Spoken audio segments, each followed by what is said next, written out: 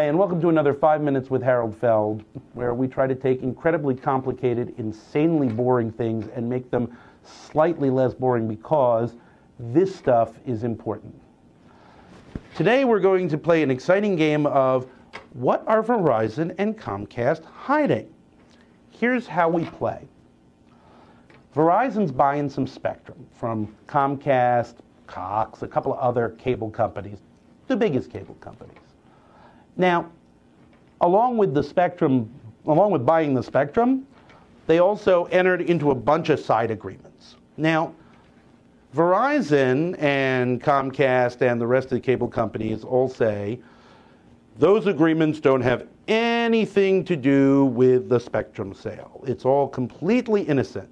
It's just an agreement for Verizon to sell our Comcast and other video products, and for us, Comcast and the cable guys to sell Verizon's wireless product, and an agreement for us to get together and develop some joint technologies. And don't worry about the fact that that looks like the biggest competitors dividing up the world and becoming a communications cartel. We promise it's all completely innocent. Well, yeah. Just in case you don't trust Verizon and Comcast, not that you shouldn't trust them when they say all our agreements are completely innocent and don't have anything to do with each other, but just in case, some of us thought it would be a good idea to look. So the FCC went and pushed, and Verizon and Comcast and the rest of these guys finally agreed that they would put those agreements in the FCC record for review under super secret confidentiality order, but they would make a couple of little minor redactions, even though this stuff is already super secret confidential. Well, turns out that when Verizon and Comcast said they were going to turn these things over with just a few little redactions, what they really meant was, we're going to black out a hell of a lot of material so that you can't possibly know what these agreements actually say. Let me illustrate what I mean here.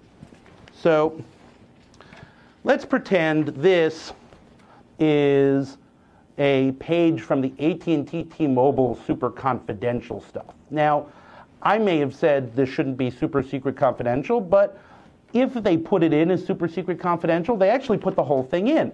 Anybody who signed the super confidential protective order would get to see this page. Okay. This is what Verizon, Comcast, and the rest of them are putting in. See, a lot of it's blacked out. You never even get to see it. It doesn't matter that you signed the super secret confidential protective order and promised to keep it all super secret confidential.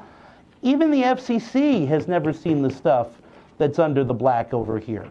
So you got whole chunks of this agreement that nobody has seen and nobody has reviewed.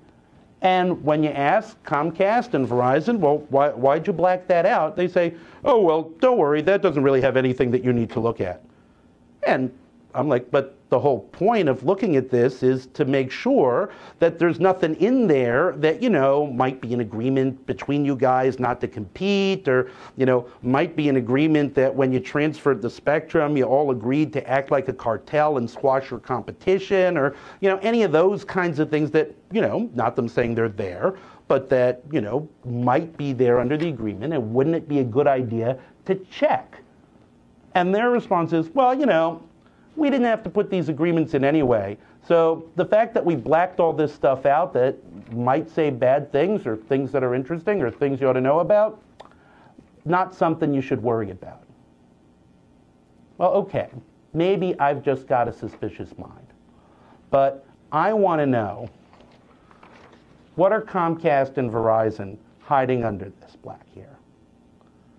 And the other question I want to know is the FCC going to let them hide this stuff under the black here? The FCC could say tomorrow, you know what? We're not processing your application to transfer these wireless licenses until you tell us what's in these agreements, because we have a responsibility to check and make sure that nothing in these agreements is related to the spectrum transfer or violates the law. Now, if the FCC doesn't want to do that, if the FCC is going to let Comcast off easier than AT&T, then I think we're going to want to know why. I'm hoping that's not what happens. I'm hoping the FCC steps up here.